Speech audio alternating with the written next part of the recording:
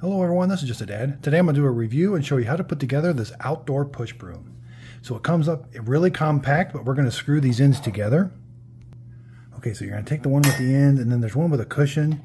You're going to screw these two together.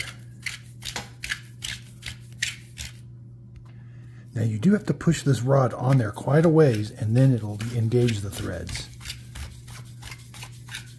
Okay, nice and tight. Then we're going to continue to do that. This is one here, and then we're going to put the other one on. So when you got them all together, you're going to end up with the metal threads down at the end. The overall pole is 6 feet long. Now we can screw it into either end here.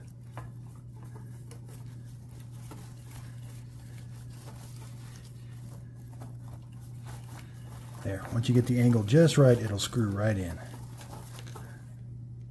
The threads will bottom out right there. Now you do have these little clips you can put on or leave off.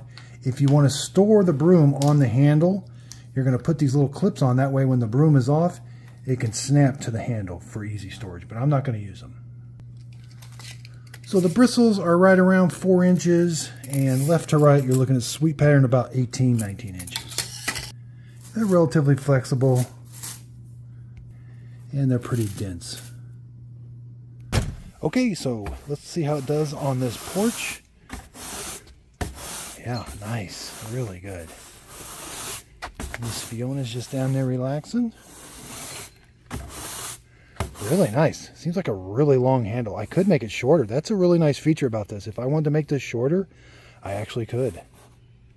So I hope this video helps. Thanks everybody for watching.